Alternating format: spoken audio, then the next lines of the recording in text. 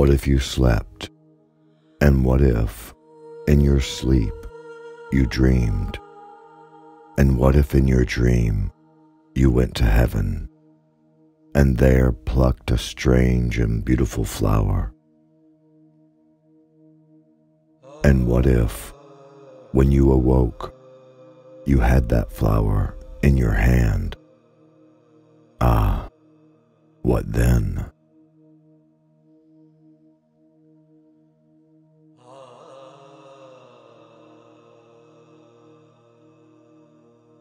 Common sense, in an uncommon degree, is what the world calls wisdom.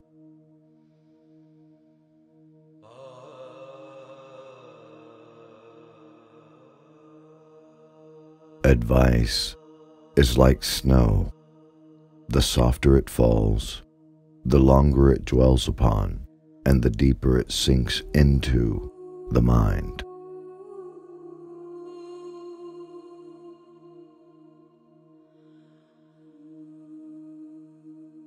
Our own heart, and not other men's opinions, form our true honor.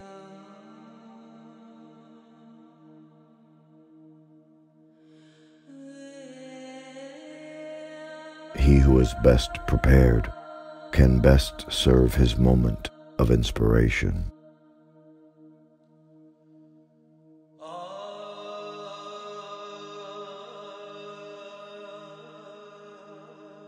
A great mind must be androgynous.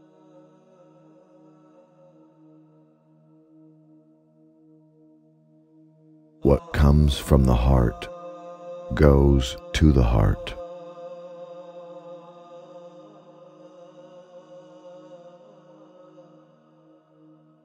Nothing is as contagious as enthusiasm. It is the real allegory of the myth of Orpheus. It moves stones and charms brutes. It is the genius of sincerity, and truth accomplishes no victories without it.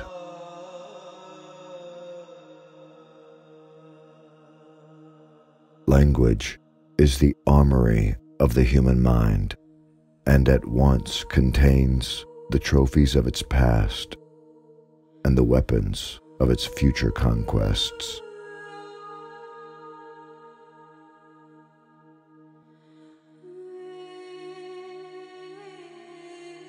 No man was ever yet a great poet without at the same time being a profound philosopher.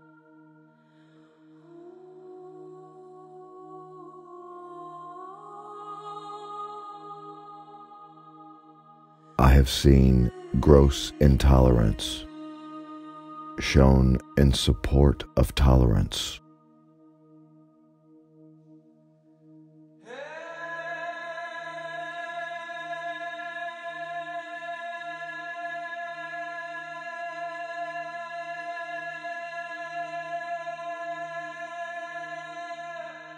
Deep thinking is attainable only by a man of deep feeling, and all truth is a species of revelation.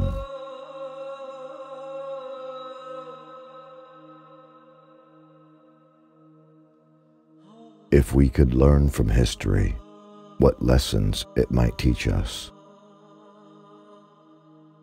But passion and party blind our eyes, and the light which experience gives us is a lantern on the stern, which shines only on the waves behind us.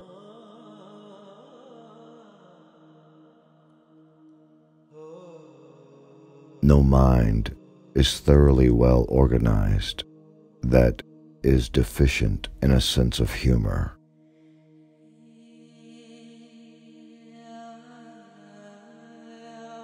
Prose, words in their best order.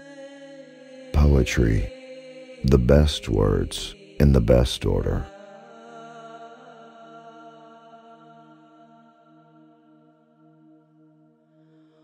Works of imagination should be written in very plain language. The more purely imaginative they are, the more necessary it is to be plain.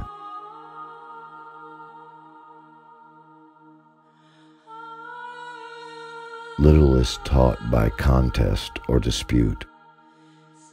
Everything by sympathy and love.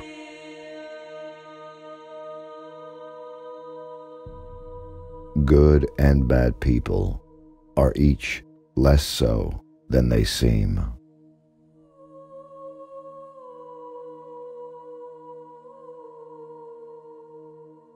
A man's desire is for the woman, but the woman's desire is rarely other than for the desire of the man.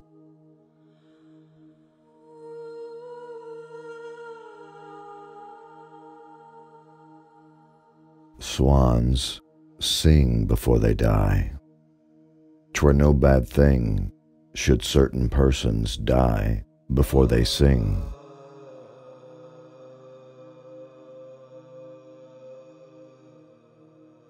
Sympathy constitutes friendship, but in love there is a sort of antipathy or opposing passion. Each strives to be the other, and both together make up one whole. The happiness of life is made up of minute fractions, the little, soon forgotten charities of a kiss, a smile, a kind look, a heartfelt compliment in the disguise of a playful raillery, and the countless other infinitesimals of pleasant thought and feeling.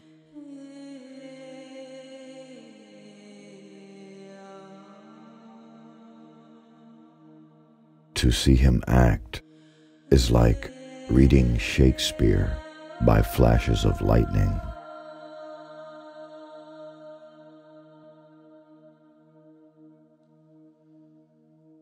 There is nothing melancholy in nature.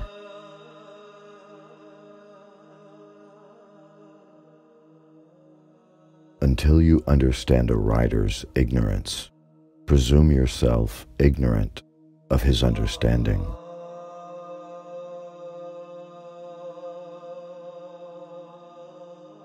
Nature has her proper interest, and he will know what it is who believes and feels that everything has a life of its own, and that we are all one life.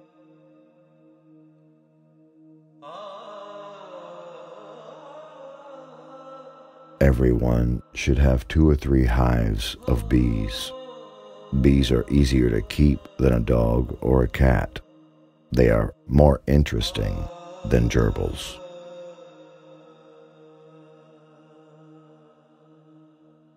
They stood aloof, the scars remaining like cliffs which had been rent asunder.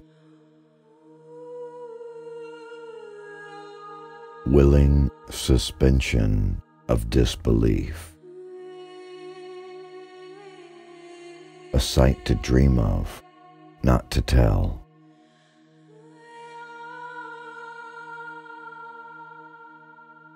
Not one man in 1,000 has the strength of mind or the goodness of heart to be an atheist. I readily believe that there are more invisible than visible natures in the universe, but who will explain for us the family of all these beings, and the ranks and relations and distinguishing features and functions of each? What do they do? What places do they inhabit? The human mind has always sought the knowledge of these things, but never attained it.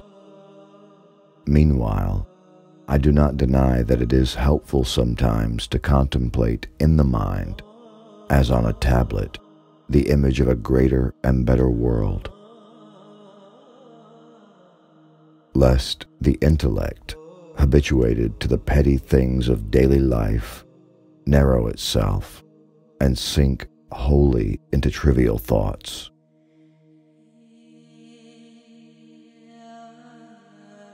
But at the same time, we must be watchful for the truth and keep a sense of proportion, so that we may distinguish the certain from the uncertain, day from night.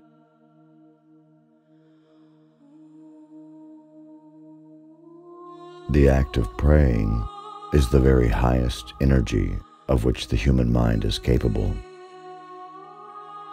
Praying, that is, with the total concentration of the faculties, the great mass of worldly men and of learned men are absolutely incapable of prayer.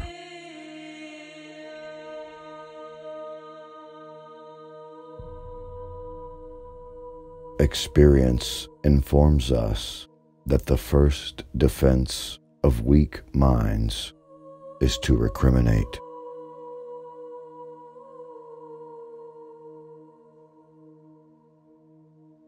I should much wish, like the Indian Vishnu, to float along an infinite ocean, cradled in the flower of the lotus, and wake once in a million years for a few minutes, just to know that I was going to sleep a million years more.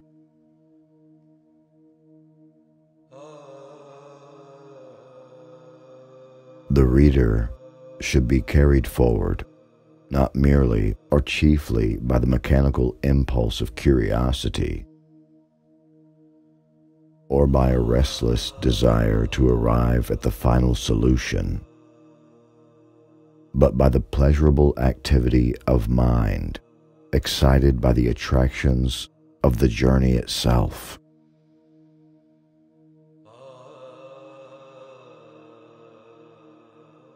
You appear to me not to have understood the nature of my body and mind, partly from ill health and partly from an unhealthy and reverie-like vividness of thoughts, and, pardon the pedantry of this phrase, a diminished impressibility from things. My ideas, wishes, and feelings are to a diseased degree disconnected from motion and action.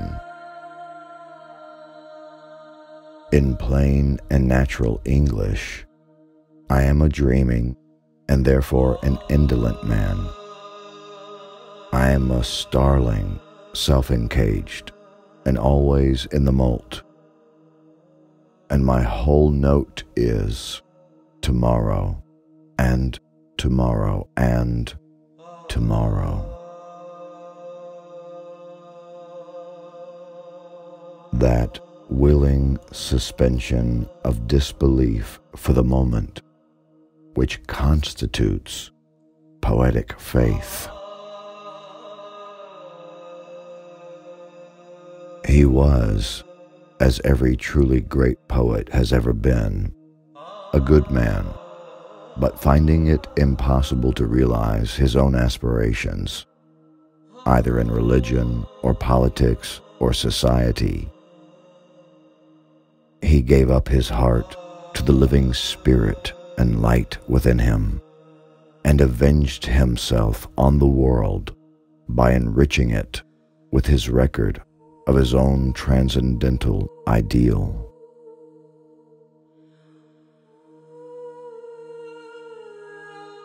If a man could pass through paradise in a dream and have a flower presented to him as a pledge that his soul had already been there, and if he found that flower in his hand when he awoke, ah, what then?